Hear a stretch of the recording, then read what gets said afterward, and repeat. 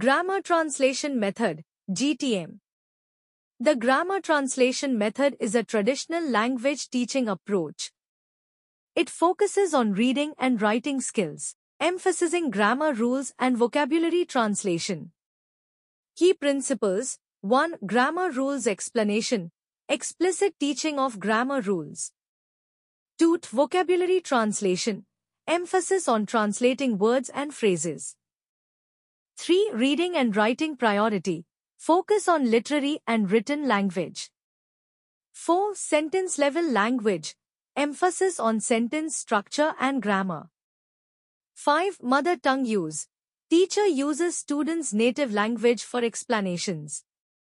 Characteristics: 1. Grammar lessons, detailed explanations of grammar rules. 2. Vocabulary lists, students learn vocabulary through translation.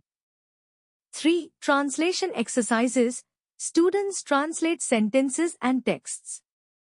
4. Reading comprehension, focus on understanding written texts. 5. Writing exercises, students practice writing. Teaching techniques: 1. Grammar explanation, teacher explains grammar rules. 2. Vocabulary presentation, teacher presents vocabulary lists. 3. Translation exercises, students translate sentences and texts. 4. Reading comprehension, teacher guides students through texts.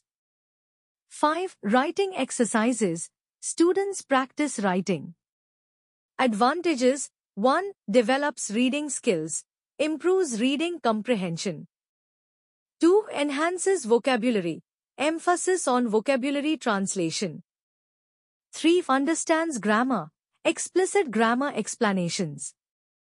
4. Prepares for exams, useful for language proficiency exams. Disadvantages: 1. Limited speaking practice, neglects oral skills. 2. Overemphasis on grammar, may lead to linguistic confusion. 3. Lack of context, vocabulary learned in isolation.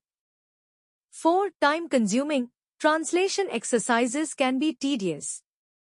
Comparison with other methods: GTM versus audiolingual method. GTM focuses on reading and writing, while ALM emphasizes listening and speaking. GTM versus communicative language teaching. GTM focuses on grammar rules, while CLT emphasizes authentic communication. Criticisms and limitations: 1. Overly focused on grammar rules, though neglects oral skills. 3. Limited contextualization. 4. Does not promote fluency. Evolution and adaptation. While the grammar translation method is no longer widely used as a standalone approach, its principles and techniques continue to influence language teaching. Modern language teaching often incorporates elements of GTM, balancing grammar explanation with communicative practice.